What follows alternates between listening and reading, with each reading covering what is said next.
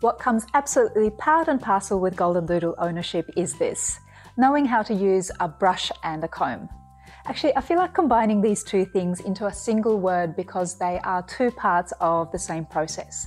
Brush and comb, both equally important for maintaining the Doodle dog's coat. Today, I'd like to do a deep dive into this essential grooming tool duo to see how they work in tandem, what to look out for, and how to ensure your Goldendoodles are brushed correctly to avoid the #1 biggest grooming mistake.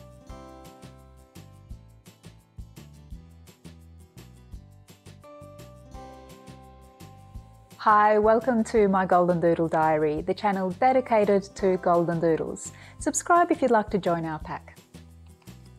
So here are the two grooming tools in question. There's nothing much to look at.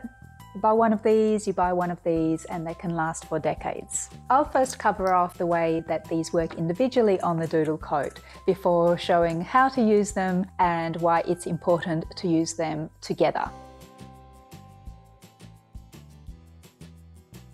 Let's get to know the slicker brush first. This one I've had for about 15 years. It's made of very thin, very sharp pins, about ½ an inch long. The pins are attached to a soft padded cushion which allows for a little bit of extra pin movement, but they still remain reasonably stiff. The brushing area itself is 3 inches by 2 inches, and this size slicker brush is okay for me, because Sophie is a relatively small size for a standard Goldendoodle. But if your Goldendoodle is or will be a bigger dog, you have a lot more doggy real estate to brush through, and you may want a slicker brush with a larger surface area. Now, Sophie's coat is medium in density, by which I mean it's still very easy to get to her skin. So no matter what her coat length is, I can normally manage to get to the skin with a ½ inch brush. If your Goldendoodle's coat is, say, thick, curly and long, perhaps try a brush with pins that are longer, maybe 1 inch or around 2 centimeters. Here's another hand-me-down. It's a slicker brush with only a hard rubber backing. It's got quite a pronounced curve on its back. It's designed to be used in this kind of a motion. It's a matter of personal preference if you have a cushioned or an uncushioned brush, and if you like it to be flat or curved. Another consideration for me is how comfortable the handle is to hold. This one has a soft rubber handle, which I prefer. The red one here has a hard plastic one. I use the sharp brushes on Sophie in her least sensitive parts, from the neck, down her back and a bit to the side. As I brush further down and underneath, the coat gets sparse and the skin is sensitive there. So a sharp, slicker brush can easily scratch her. Which is why I used to use this soft little puppy brush, which was okay. But then I got this new slicker brush and it has been a real game changer for us. Firstly, the surface area is bigger, 4 inches by 2 inches, or about 10 centimeters by 5 centimeters, which is an improvement. There is no cushion and it's quite a flat-backed kind of a brush. The pins are still super thin and they can rake through the coat. But the most important part of this brush is that the pins have tiny little balls at the end. If I compare it to the very sharp pins of the previous two brushes, those little ball pins are far less scratchy, which makes a big difference on the skin. With this slicker brush, I can confidently brush Sophie anywhere. Actually, I now use it as an all-over brush. Again, if you have a dog with thick curly hair all the way around, using the slicker brush without the balls on the pins will likely be fine for you, because the skin has a thick enough layer of coat to protect it from scratching. So to recap, these are the elements of slicker brushes to consider. The surface area of the brush, which you match to the size of your dog, the length of the pins, anywhere from ½ an inch to 1 inch, and you match this to the length and thickness of the dog's coat. Then your personal preference regarding cushioned or uncushioned pins, whether the brush is curved or flat-backed, and the feel of the handle, and of course sharp pins versus ball pins. Having said all this about slicker brushes, some people use regular brushes for humans on their dogs quite successfully.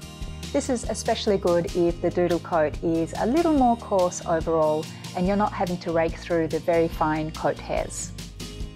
So there is no one-size-fits-all brush solution because Goldendoodle sizes, coat types and coat lengths vary, and so do your own personal preferences. Slicker brushes are amazing, but they do have their limitations. Now let's look at how they work and what they are capable of. The principle behind them is to glide over the coat even if there are obstacles. The sharp pins brush through knots and take out loose hairs and any debris. They separate and lift hair away from the body and are designed not to get stuck. With many controlled strokes across the body, you can cover a large area relatively quickly. The reason for doing many strokes is best demonstrated with my hand and this board. Pretend the board is the dog's skin, my fist is a mat near the skin, on top of the skin and mat is the dog's coat.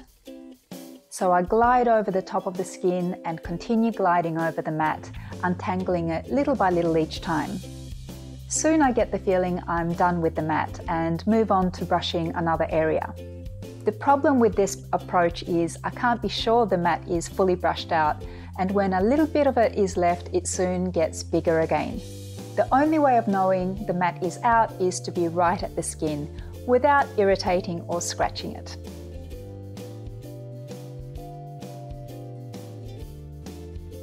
This is when the comb comes in. I mainly use it to check how well I brushed. Depending on the thickness of the coat in different places, I run either the wide or the narrow side of this double-sided comb along the skin after it's already been brushed.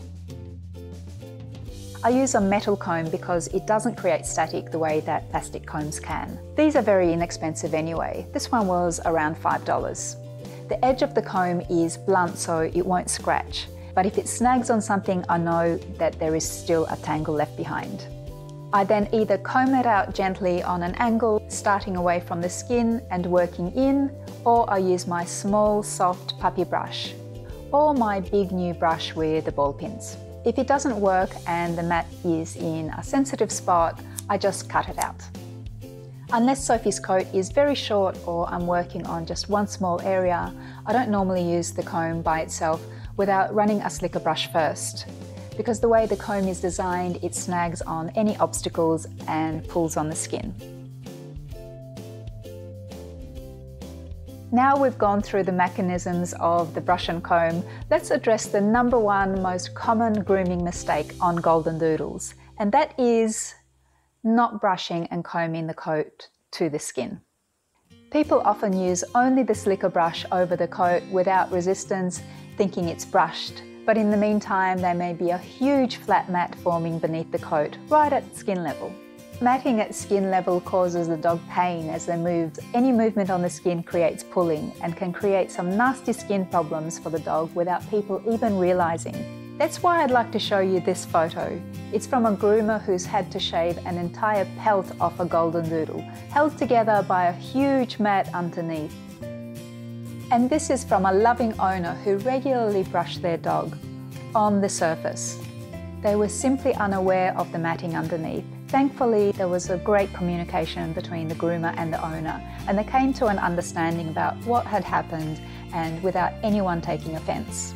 It was a learning experience, and the owner kindly gave permission for this photo to be circulated to help others understand the pitfalls of not brushing and combing to the skin.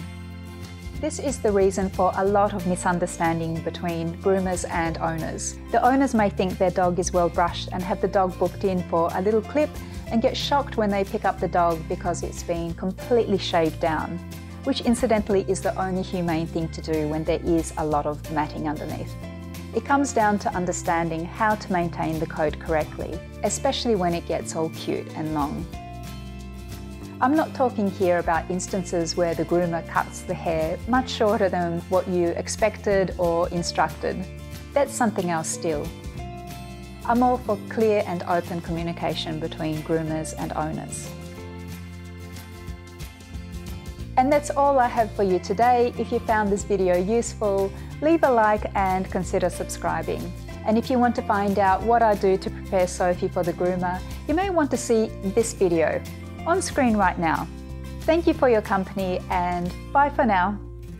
and why it's important to use them together to prevent the big mistake. Thanks, Sophie.